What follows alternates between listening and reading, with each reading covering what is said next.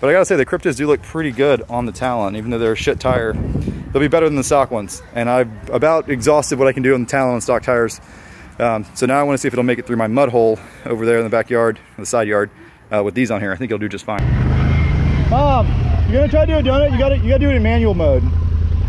Because it's trying to upshift too early. What is that?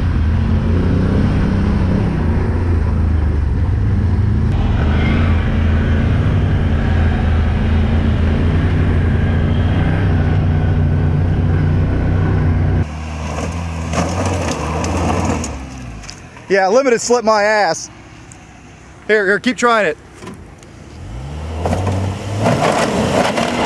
Nice!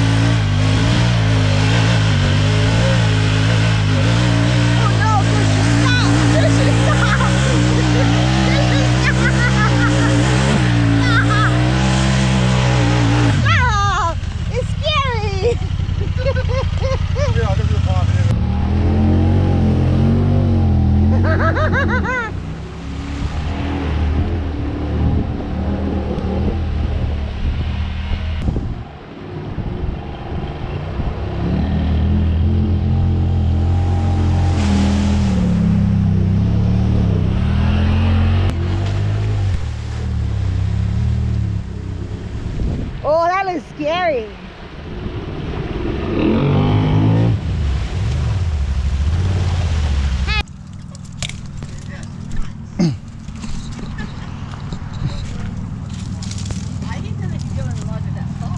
They can't. I've done a bunch of modifications to make that possible.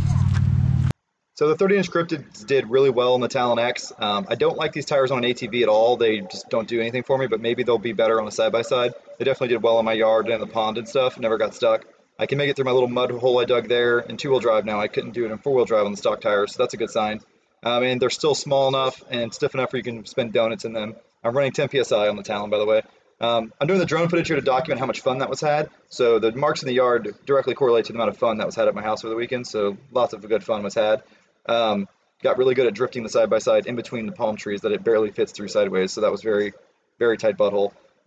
This mark over here, this little curly Q on the left side of the screen, that was a really good drift. Came across the yard like 40 miles an hour, got into a slide, actually lost it, spun out. But I stayed on the gas and I didn't flip. So the trick is on a side-by-side, you start to slide, you're going to lose it. Keep your foot planted. You're almost always better off with letting off the gas.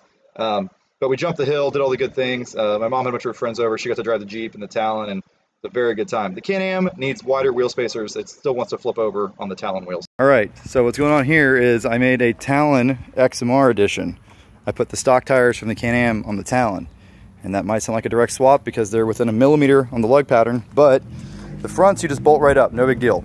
The rears, the Talon has a wider offset on the factory tire, so you need to run a spacer. That's what this is. Now, the problem is the studs are too long for a 1-inch spacer, but all I have is 1-inch spacers. But luckily, due to the unique shape of a Can-Am wheel, the wheel kind of fits around the nuts. And as you can see, it actually tore into the wheel a little bit when I torqued these down. Do I care about that? Absolutely not. You can see that it's flush there. I'm not gonna have any issues. The correct way to do this would be to buy a 1.5-inch spacer with 12mm studs. Did not do that, so I had to use these splined lugs to fit down in the hole over the 12mm studs. I had to drill out the holes in the wheel spacer to 13mm to get to slip over there. But as usual, everyone will say that it'll fail and that it's dangerous, but it'll work fine, just like everything else I do.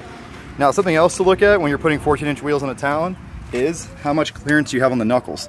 I have plenty of clearance here. My Talon R, when I ran a really deep dish 14-inch wheel, it was almost touching this bolt and right here, but there's plenty of clearance with 14s with this offset and with the spacer. And you can see that the 1-inch spacer puts it really square. So if you did 1.5, you'd be a little wide in the back, but it'd probably be worth doing to not have to mess with this, because this setup would not work on every wheel.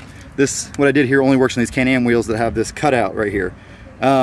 I could have chopped the stud down a little bit and ground, you know, 1/4 of an inch off the back of the nut, see, to make it flush. Didn't really bother doing that because all I had to do was torque it down and it kind of fits, so that's good to go. Now the reason I want to put the Talon tires on here is because this thing's never been able to spin donuts very effectively. It's too tall and top heavy and these tires have too much side bite. So now I think it's going to be the donut machine and I'll never need low range again. And of course the 33-inch Tarachi Aztecs are back on the Rubicon where they belong, because that is the perfect tire and wheel setup for a Honda Rubicon, hands down, no questions about it. 33s on 18s is what you want on a Rubicon because they don't float, they pull good, they're light, etc. Spin pretty easy. And with portals, you know, you don't need a gear reduction at all. Throw the portals in there, throw the 33s. That is my favorite Rubicon setup, probably of all time. The only thing that comes close to that is a stock Rubicon with a secondary reduction and 31-inch outlaws. And I'm not talking about the most ability to turn tires in thick mud and all the stuff you guys think you're competing about. Stupid. I'm talking about the most fun, right? This is for fun. Also, I bought a Jeep Gladiator, and it is also for fun.